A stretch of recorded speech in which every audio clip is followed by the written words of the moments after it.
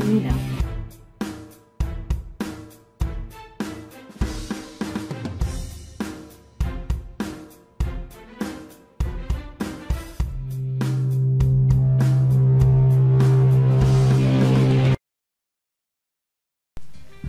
Well, NephilimFree made another video trying to debunk evolution, but trying to do so he made some mistakes, and I will show you what mistakes he made.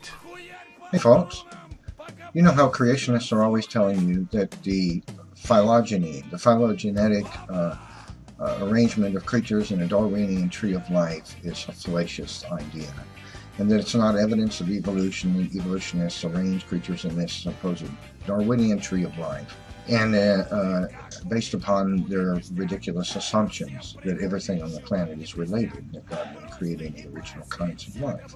Well, here's something of interest. I'm going to go through a few things, and I hope you'll stay with me.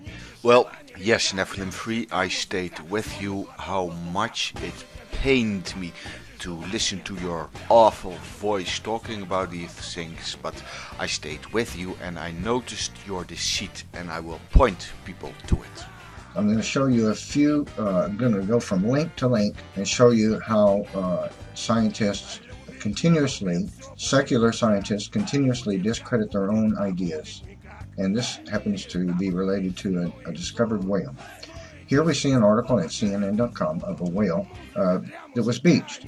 They say, a whale of a discovery makes scientific splat. It's the world's rarest rare and one of the rarest mammals. This is a beaked whale. They're very rarely seen. There are only relatively few photographs of them. It is a very rare animal. And that was deceit number one. This is what the article actually says. It is one of the world's rarest whale and one of its rarest mammals. Almost a thing of legend. Scientists have never seen a spade-toothed beaked whale alive, and until recently only had limited skeletal evidence they existed. So rare is the species that when a pair of dead whales washed up on a New Zealand beach in late 2010, scientists didn't even know what they had. So if you wonder what the deceit is in this case, well, it's very simple. The species that was on the beach in 2010 was a species that has never been seen. It doesn't say that beaked whales have never been seen. In fact, scientists know that about 21 specific species of beaked whales exist currently.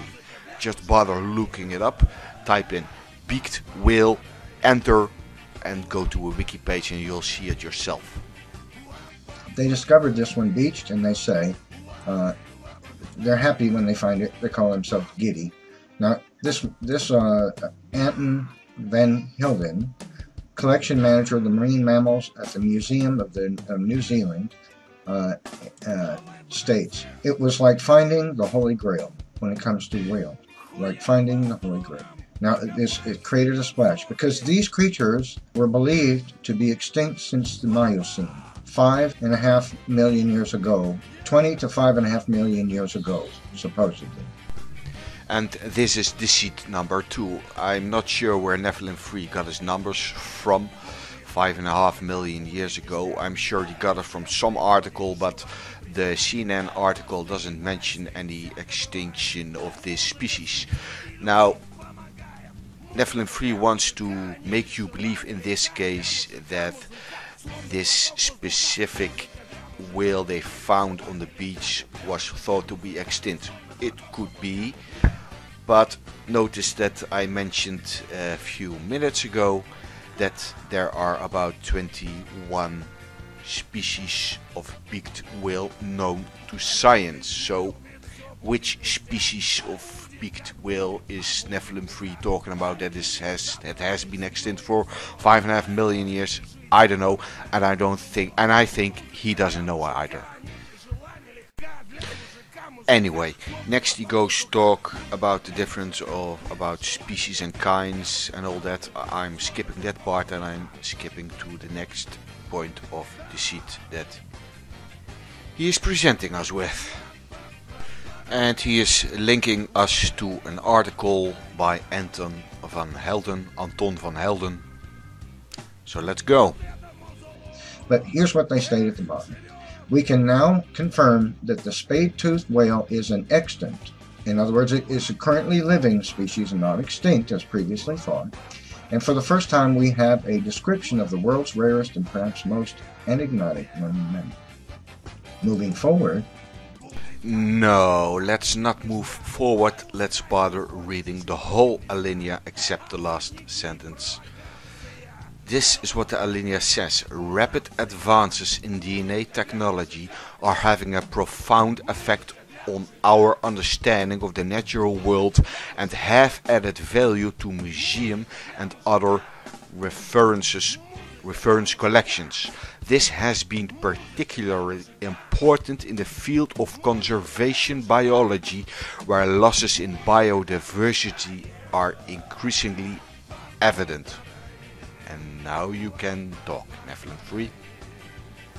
We can now confirm that the spade-toothed whale is an extant.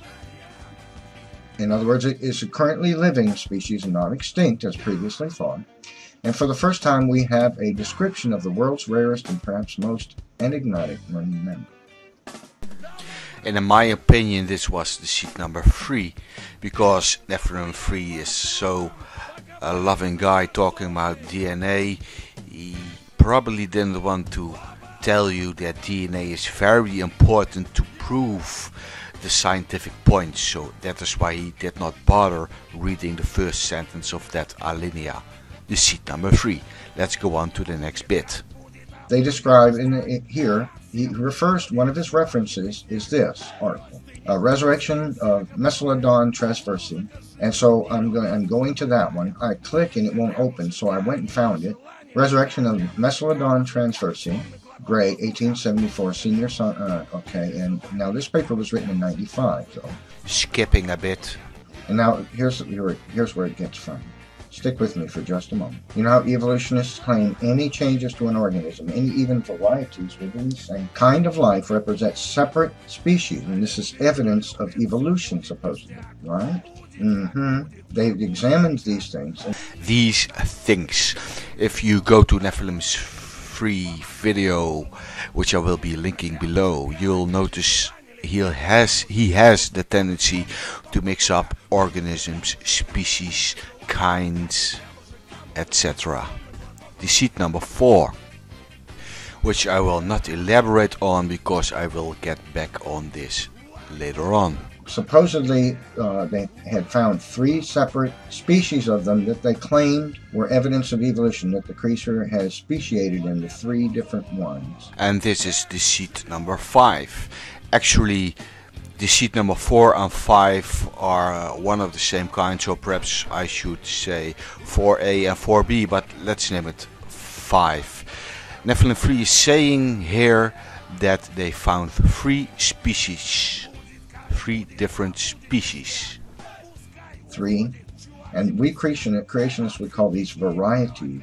I bet the evolutionist labels them a species and say, look, it's evolving. It's slightly different by color, size, shape, or pattern. These are not morphological, by the way. And this is deceit number 6. He is saying that these 3 species evolved into each other in some magnificent way or whatever, what he's trying to say.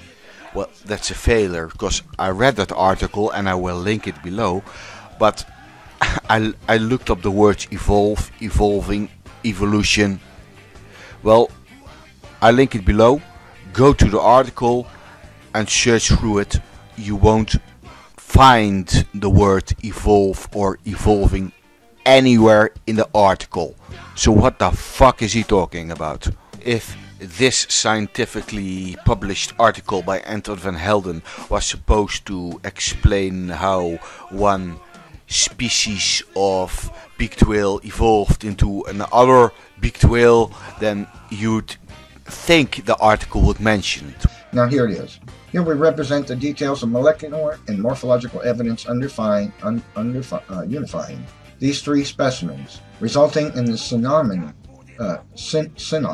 of M. bahamundi with M. transversi. In other words, If you understand what he's saying here, it's not hard. The details of the morphological and molecular evidence unify these three species: Pitt Island, White Island, Robinson Crusoe Island. Deceit number 7, the holy number 7, and the most appalling one. And I can break it down for you in 2 words, in NephilimFrees' own words. Specimens, species, specimens, species, specimens, species, specimens, species, specimens, species. Well, I'm sorry, I'm not an English native speaker, but I know the difference between a specimen and a species. And go bother looking it up in the fucking dictionary. If you understand what he's saying here, it's not hard. And here you are, creationists, wondering why atheists don't take you serious. It's because of people like NephilimFree. In other words, they've come to the conclusion, based on the actual evidence in recent years, that these supposed 3 species are not 3 separate species, but the same creature. Nope. The scientists concluded that the 3 specimens they found are one species, and that is a whole different ball game. Previously labeled as 3 separate species, given 3 different species names: Bahamandi, Transversi, different species names because they think it's evidence that the thing is evolving. Skip a bit. Isn't that funny? The evolutionists refute their idea that any slight difference in a creature, one to the other, is evidence that the thing is evolving. And they instantly label it, bam, a new species, a different species. No, you fucking moron. You just don't know the difference between a specimen and a species. I am the jungle hyena. NephilimFree is a moron and God does not exist.